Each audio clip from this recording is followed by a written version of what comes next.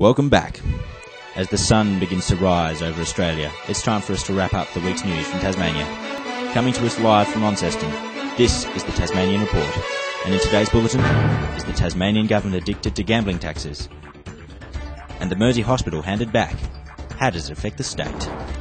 Good morning, JD here, bringing you an exciting and stimulating story from the Launceston Church Grammar School. Over the past week, they've been hosting a vibrant innovation program called the Australian Business Week round. So for now, let's just check out what's been going on. Last week, students began the Jackson Ford Motor Company Australian Business Week, launched by Stephen Norris. The students were introduced to the challenge that will consume them for the next week. Each team has taken over a 200-bed hotel in the north of Tasmania. The teams must successfully manage this hotel with the opportunity of expanding the chain.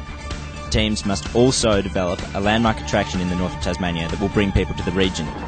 The main criteria of this challenge is that it will boost bed nights in the team's hotels and thus extend their profitability.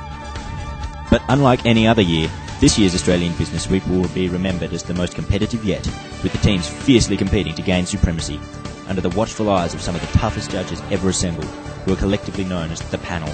This program had all the hallmarks of being something special. Australian Business Week is a very special week here at Launceston Church Grammar School. It's become a landmark event in our school's program, and I always eagerly await the outcomes of the week. And I'm constantly surprised and very proud of the things that our students come up with. Very early into the week, the students were invigorated with some of the most talented entrepreneurs of the Tasmanian tourism industry.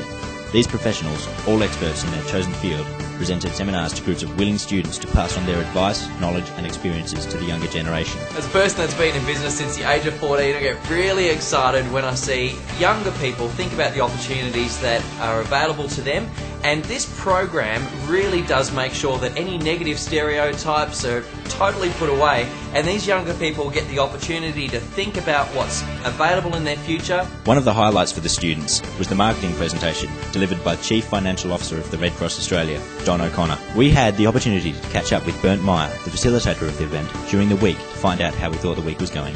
The OBW's been going great so far. The types of creativity and the initiative that the kids have been showing and coming up with the new tourism ideas. In the gaps between business challenges is the corporate games.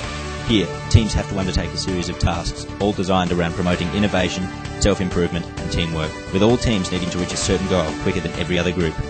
The first of these challenges is the Queen of Sheba, where teams have to quickly understand each other and create a strong base of teamwork. While there are a number of teams who easily grasped the concept, there were still a few that didn't seem to get the idea of doing everything together. The major challenge that falls later in the week is the Corporate Olympics, where teams are given a limited amount of time to complete a number of tasks to the best of their ability. These challenges were all engaging, tough and at times physically demanding, and competitors had to use teamwork, problem-solving skills and develop innovative thinking processes in order to get through the challenges.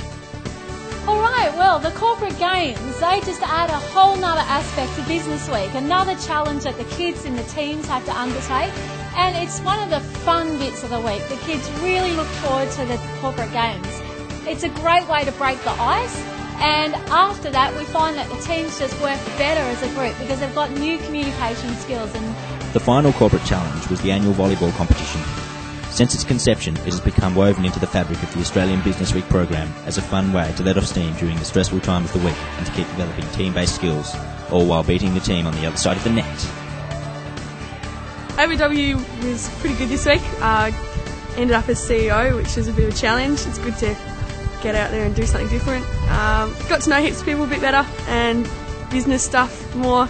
Yeah, it was a good experience. And during Business Week, you get to learn to deal with different kind of people. That's not just your mates. So it's good fun just to bond with more people. Yeah. Now, would you back yourselves to win? Yeah, I think we've got a good chance. Yeah, I'm sure everyone's going to say that, but I don't think it's really about winning. It's more about what you put in and the effort you go to. So, tell me, how has your group gelled together?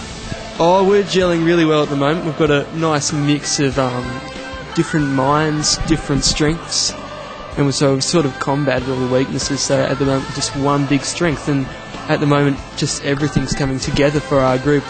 It's just amazing how a group of people who aren't really in the same friendship group have just come together, and we're doing this project together, and it's all working out really well. A very successful week was wrapped up with the awards ceremony and dinner, where both companies and individuals were handed awards for varying success and achievement throughout the week. The sponsors, speakers and mentors were all thanked heartily for their efforts in making this one of the best ABWs ever hosted at the school. I'll hand over to Bernmeyer, who will have the final word on his week. It's the outcomes for the students that pleases me the most as a teacher. The teamwork, the problem solving, the communication, all done in a relevant and realistic setting where the kids rise to the challenge to come up with something that's really good. After the break, we'll head down to Hobart to investigate whether the Tasmanian government is addicted to the gambling taxes and if this is the real reason that they aren't taking steps to reduce gambling's social impacts.